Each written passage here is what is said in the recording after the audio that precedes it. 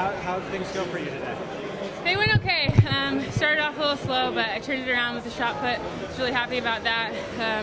Really happy to get back in the mix. One thing I noticed with the schedule today, there was a long gap between high jump and shot put. Yeah. How does that change your game plan? I'm a little used to it. Most of the major championships are like that, where we have a pretty big gap. So just gotta plan for it and prepare and take some downtime, try to shut it down for a while, take a nap, get some food, get geared up for the second session. Obviously, you're back at it tomorrow morning. What are you looking at focusing on tomorrow? Definitely getting a solid long jump, and then I'm really excited to throw javelin. It's one of my best events, so excited for that. Perfect. All right, well, good luck. Thank you. Feeling good after today, it seems like? Yeah, feeling pretty good. A little tired, but feeling pretty good.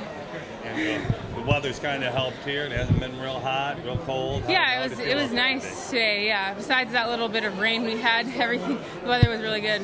So, all set for tomorrow, it sounds like. Yep. Right? Well, hey, good luck then. Thank you. Yep.